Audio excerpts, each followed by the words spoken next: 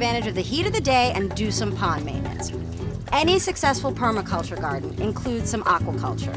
I have around a 7,000-gallon pond here, which I've stocked with some native sunfish, and that'll give me about 300 pounds of fish a year. For my pond maintenance, what I'm gonna do is I'm gonna put some BT. This is gonna kill the mosquito larvae and the Chinese moth larvae.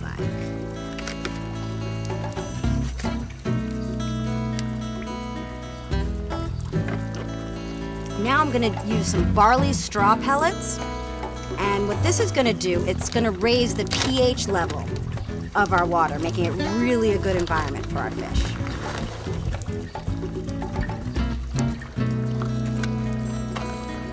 Next, I'm gonna use some beneficial bacteria.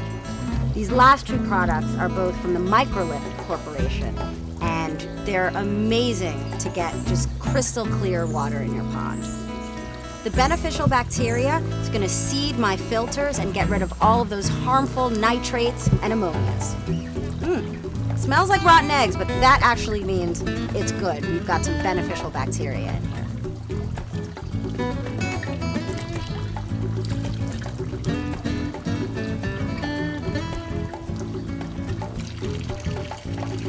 So now I have to clean my filtering fountain system. I'm just going to jump right in.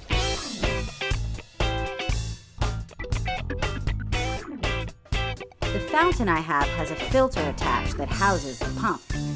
I also have a biodynamic filter. The water is pumped over the lava rocks. Lava rocks clean the water by neutralizing it.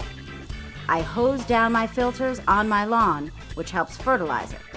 My pond filters need to be cleaned out regularly when they're in use. I'm done here for today, just in time before the rain starts. So thanks for watching. I'm Patti the Garden Girl for FarmersAlmanac.com.